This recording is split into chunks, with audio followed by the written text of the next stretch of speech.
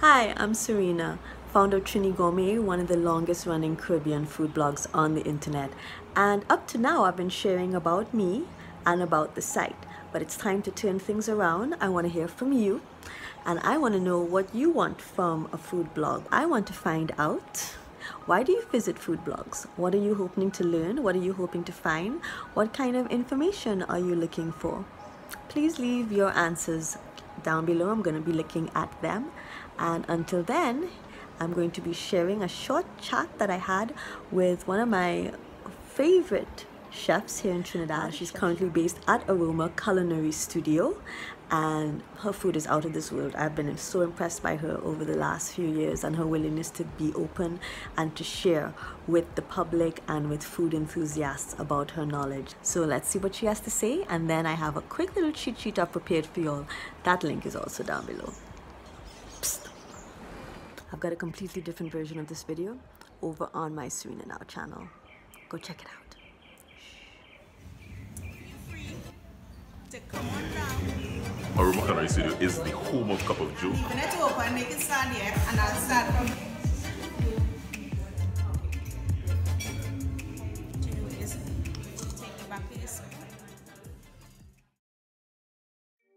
Question. How long have you been a chef?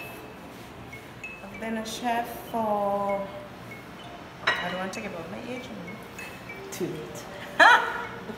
We passed 20 years.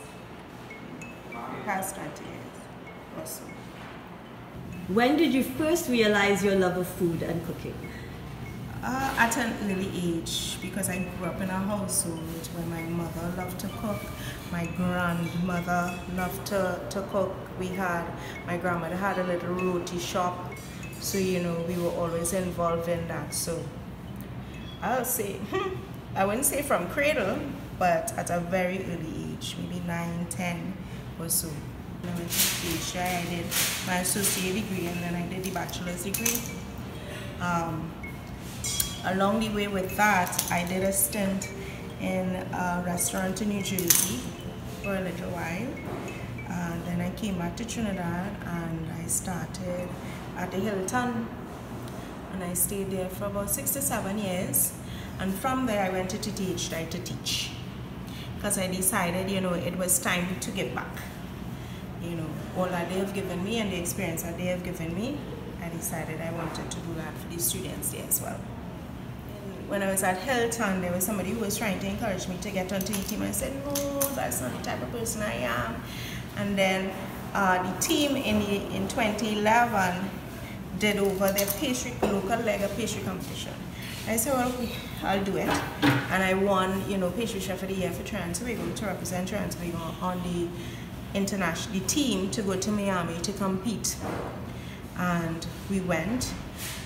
That year, 2011, we bought home, I think, was it the 4th to the 5th time coveted prize of, you know, the prize that everybody wants, Taste of the Caribbean for Trinidad and Tobago.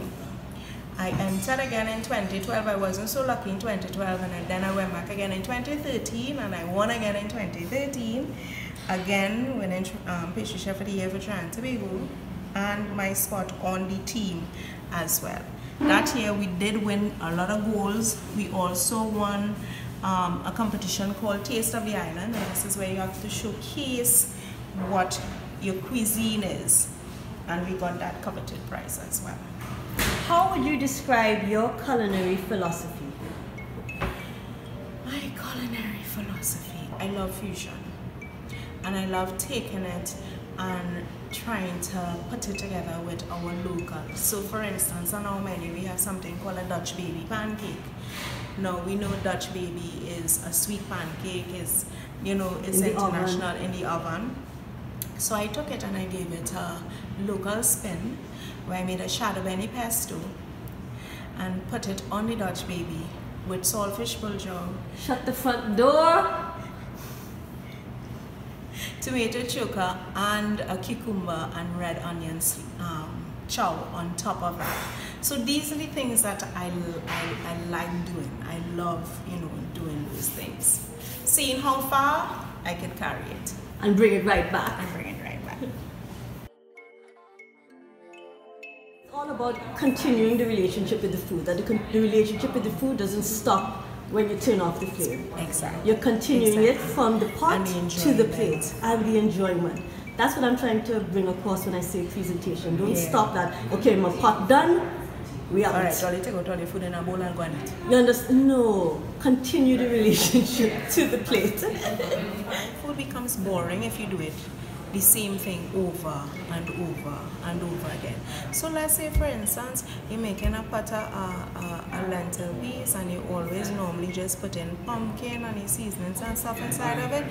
Throw a little carrot, throw a little something else inside of it. Make it, you know, a little more exciting, because food is exciting. But first of all, they have to embrace it. They have to love their own. We have to come out of the too much of powder seasonings and believe that that is it, and that's what flavors of, you know, our pot. My first one is, we always, when we cook in peas or we cook in meat, we find it takes too long to cook, because when it dries down, we open the tap water and we put cold water into the hot pot. What we're doing is we're shocking it and we're drawing it way back down, so it starts to have to cook all over again. My tip is, keep a pot with hot water on the stove, or keep your kettle with hot water boiling, and every time you have to top water up into your pot, you put that hot water in, so that your food continues to cook and cooks faster. It hastens the cooking procedure. I don't like using too much of table salt, because that type of salt is very salty, so it doesn't flavor the food. I like using either kosher salt or sea salt, which gives you the little tip of saltiness that you want, but also flavors the food for you. So what would you say to people who say that's sounding more expensive than if I just... It's not expensive. You can get a box of kosher salt for $20-something, which will last you longer. Yes, and yes. Kosher salt and you use more table salt than you would use in those salts, because you just need a little bit. And when you taste it by yourself, you will see why you only need a little bit. It's not salty, but it brings flavor. So where do you get your kosher salt? So I get my kosher salt. There is a meat place in P.A.L Valley. In Alice Glen, Meat and Things, and that's where you can get that box for $20-something. I get it there from them, or you can check Westby's. Everybody knows Westby's. They up in the east now too. Yeah, I'm a bees acolyte. You can get anything there, so you can check them, try it, and tell me what you think after.